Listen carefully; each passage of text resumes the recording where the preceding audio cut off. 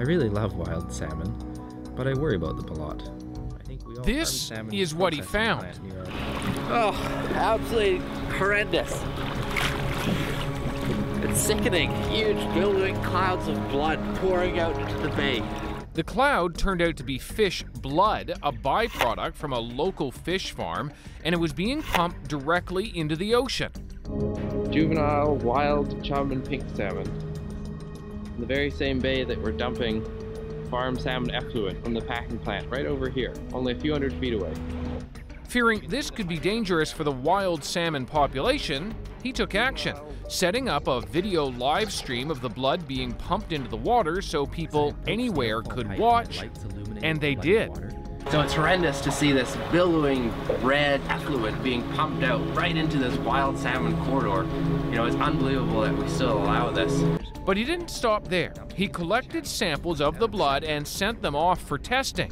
They came back positive for an infectious disease some scientists say is known to cause illness in the wild salmon population, and that caught the government's attention.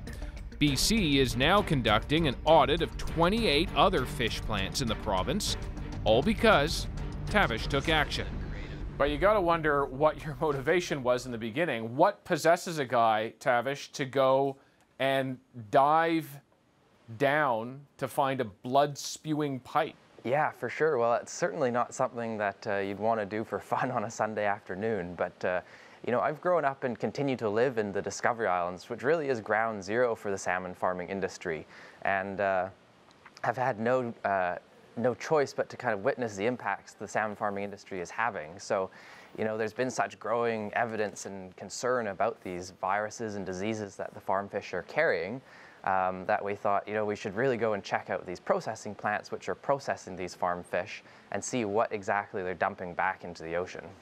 And you're not a journalist with the same kind of distribution models that maybe I would have, but your video really caught on. What do you think it was that contributed to it exploding online?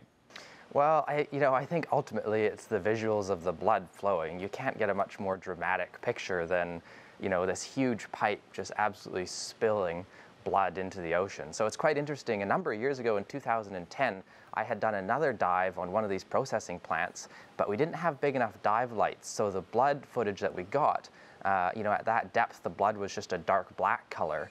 And it was basically ignored. You know, government largely ignored our concerns. So it wasn't until we actually got these big underwater lights and were able to illuminate the blood that, that people started to pay attention. I've got to ask, what's happening now? You've done this. People around the world have now seen this blood and potentially virus-filled liquid pouring out of this pipe. Is that still happening? Yeah, as far as I know, it is still happening. I haven't been able to get down for another dive since releasing the video, but as far as I know, it's still happening. But there is some good news. The government, the provincial government, has announced an investigation into this practice of dumping blood water. They were kind of forced to. It was a bit of an embarrassment for Canada when this footage went global. So they're investigating this practice, and I'll be very, very curious to see what comes out of that. Yeah, we'll certainly be watching too. Tavish, thanks very much for joining us today. Yeah, you're most welcome.